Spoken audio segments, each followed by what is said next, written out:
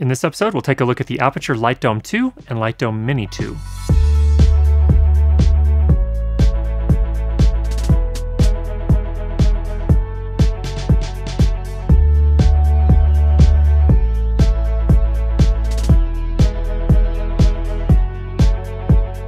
If you shoot with the Aputure COB series of lights, the Light Dome 2 and the Light Dome Mini 2 are some really great additions. Let's talk about some of the features and how it compares to the original versions of the Light Dome and the Light Dome Mini.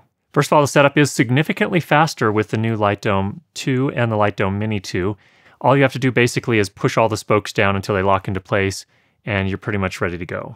Now, these spokes are permanently attached to the mounting ring, so it is a little bigger than the original when it comes to storing and transporting, but to me that seems like a worthwhile trade-off. Breakdown is a little bit faster, but not a ton faster than the original versions. Nevertheless, everything you can do to save time on set is really helpful. Both the Light Dome 2 and the Light Dome Mini 2 are compatible with this new gel holder that just snaps into place. There's a door that opens that's held in place by magnets. All you do is slide in your gel, pop it back in, and you're ready to go. Much, much easier way to gel your lights if you're using a softbox, and not a feature I've seen on any other softboxes. The Light Dome 2 has an inner diffusion baffle and then also outer diffusion material. Actually, two options for outer diffusion.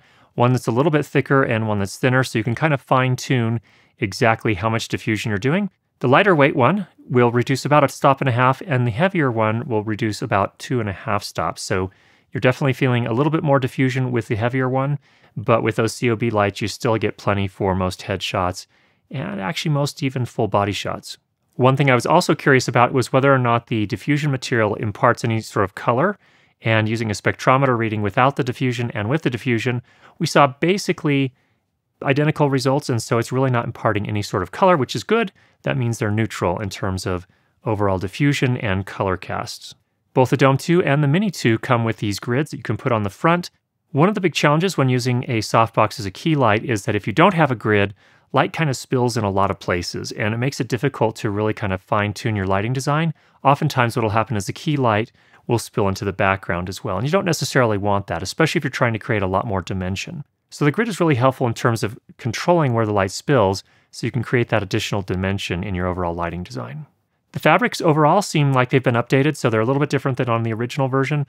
The original version, I actually did tear the front diffusion. It actually wasn't me, it was a production assistant on one of the shoots I did. I don't know how they managed to do it, but it did actually tear. These I've been using for 4 months now, and I haven't had any issues whatsoever. So far, in terms of durability over 4 months, holding up really nicely. And that includes shooting indoors, schlepping it to corporate shoots, and even using it outdoors. Both the Dome 2 and the Dome 2 Mini come with very convenient soft carrying cases for storage and transport, which is a nice touch as well. The Dome 2 comes in at $219 US, and the Mini 2 comes in at $129 US. The Light Dome Mini 2, of course, is much smaller, but it also works a little bit differently. Its inner diffusion panel is actually a reflector as opposed to something that the light actually comes through. It also has two different colored sides. So the silver side is if you don't want to impart any sort of color, but it also has a gold side if you want to warm up the light a little bit, which is kind of an interesting, neat little feature.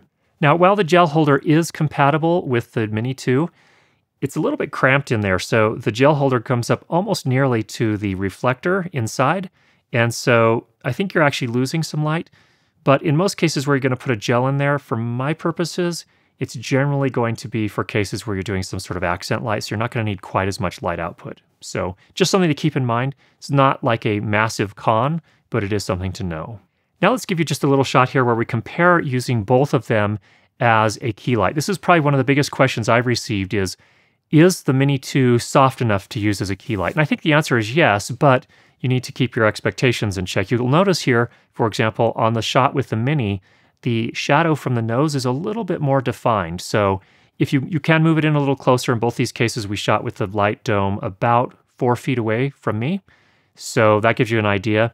The Light Dome Mini 2 I find really, really useful for cases when you're shooting in tighter spaces. So for example, for those of you that are shooting talking head video in household bedrooms and other rooms that are relatively kind of cramped, then the Light Dome Mini 2 can be a really good choice because that way it gives you a lot more freedom to kind of move your light around and to get it into the perfect spot in terms of the overall lighting design. But it is a trade-off, of course, because the Light Dome 2 produces a much softer, I think more pleasing light for most headshots, but you got to have a little extra room to be able to work with it. So if you're working in a really small bedroom, probably off.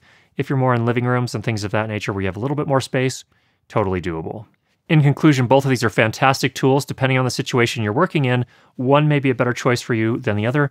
Ideally, if you could have both of them, that's the perfect setup, because then you can use one as a key and another one as an accent or a rim or hair or whatever other type of light you want to use it for. Now, of course, there are trade-offs. The Mini 2 is really nice for those tight spaces. It's also really nice because I think it's really the right size, for example, for rim lights and accent lights in most cases. But the Light Dome 2, of course, produces a much softer, more pleasing light, I think, for key lights if you can afford it in terms of space. So there's really kind of the trade-off. Also, with the Light Dome 2, it's really nice that they have two different diffusion panels. It's fantastic that they both have grids so you can control where the light spills a little bit better, get a little bit more precise to really get the look that you're going for. I love the new gel holder. That makes it really, really simple to gel your light when it's inside of a softbox, which was a lot more of a hassle before if you didn't have the holder. In terms of durability, they've held up very, very nicely over the last 4 months that I've been shooting with them, so that's another positive. And of course, I love that the setup and breakdown time is significantly faster than it was in the past, especially the setup time. So that makes it, when you get on set, a little bit more convenient to pull these out and to get things up and running a little bit more quickly. So there's a look at the Aputure Light Dome 2 and the Light Dome Mini 2. I hope that was helpful for you. If you have any questions, go ahead and leave those down below. And if you've not already subscribed, make sure you do that, and we'll be sure to get you more great videos on how to improve your lighting and sound for video. Talk to you soon.